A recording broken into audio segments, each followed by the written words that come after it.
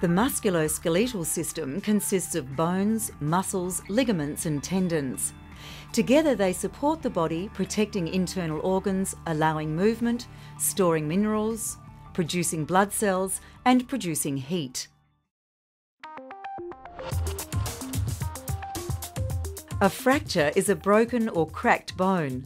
The cause can be a direct force, for example a heavy object falling onto the foot, or indirect force, such as falling with an outstretched arm, which may cause a fractured collarbone. There are three types of fractures: closed, where the skin remains intact; open, where a bone penetrates the skin or a wound leads to the fracture below; and complicated, where damage is caused to another structure or organ, resulting in bleeding, damage to surrounding tissues and blood vessels, pain and shock. A fracture may be suspected if, in addition to pain, swelling and tenderness, there is a snap or crack heard or felt, a loss of function or difficulty in moving the affected part, and deformities such as abnormal twisting or shortening of the limb. When treating a suspected fracture, you should immobilise, support and, if possible, elevate the injured part.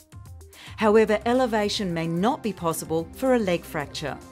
The purpose of these actions is to ease pain, rest the part and prevent further injury. The first aider may use their hands, clothing, cushions, splints or slings to achieve this. Minimising movement should be the priority.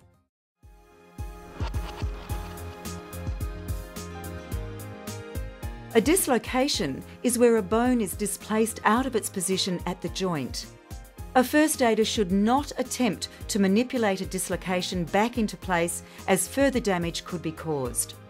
A dislocation should be supported in a position of comfort and an ice pack applied around the injured joint. Elevate if possible.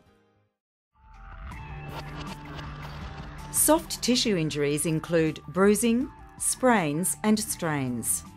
Bruising is bleeding into the surrounding tissues, which will characteristically be purple.